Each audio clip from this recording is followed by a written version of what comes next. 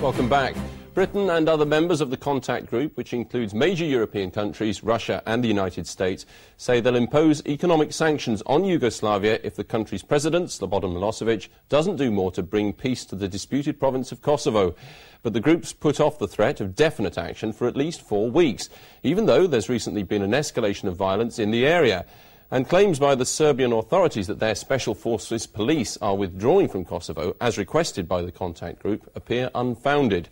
Max Stahl, one of Channel 4 News' team, who was attacked by Serb extremists 2 weeks ago, is the only journalist to have experienced life amid ethnic Albanians who are living under siege.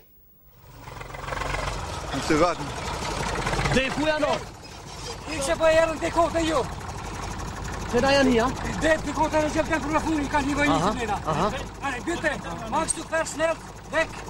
3 weeks in the central Drenica region of Kosovo, some 90 Albanian villages had been under siege from Serbian special police forces. The Serbs have been firing into the villages, sowing terror. The Albanians are desperate to stay, even under fire, but at any moment panic is triggered by rumours of a Serbian advance.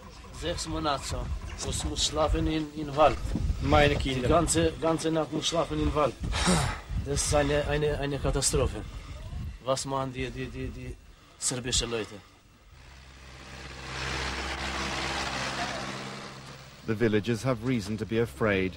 3 weeks ago, the Serb offensive began in a nearby village of Prekaz. Tank shells ripped it apart. Today, it's a ghost town. The graves of 52 people, including 13 children, are guarded by Serbian guns. Broja, too, has been hit. The clinic, the school, and the buses appear to have been the main targets. But the Serbs stopped on the edge of the village, keeping these Albanians in terror of a final attack. Around 100 people were taken hostage in this house within Serbian lines, including 12-year-old Spend. His father slipped in during the night to rescue him after 2 weeks, just hours before I spoke to them.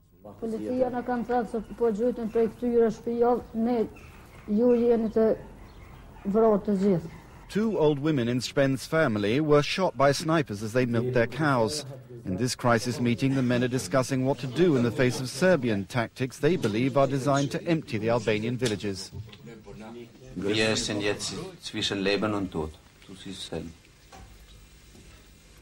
Their families have already fled.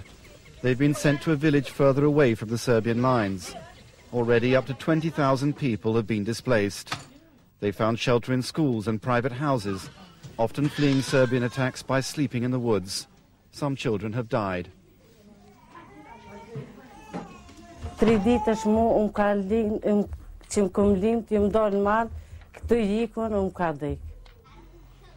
Armed Albanians, members of Kosovo's Liberation Army, have killed, according to Serbian figures, 8 police in the last year. But now the massive Serbian response has left the villages with little but a suicidal choice to support what was previously a splinter group. Wir sind alle hier. Einzige, wer ist nicht Uceke, bist du, aber wir sind alle Uceke, wir müssen hier zu Hause. Müssen wir kämpfen mit was. Siehst du selbst. The confrontation between villagers armed largely with forks and heavily armed Serbian police can have only one outcome. For the villagers, it was the hope of strong action from the Six Nations contact group that was preventing a widespread massacre. Today, far from withdrawing, these Serbian forces are digging in with heavy guns.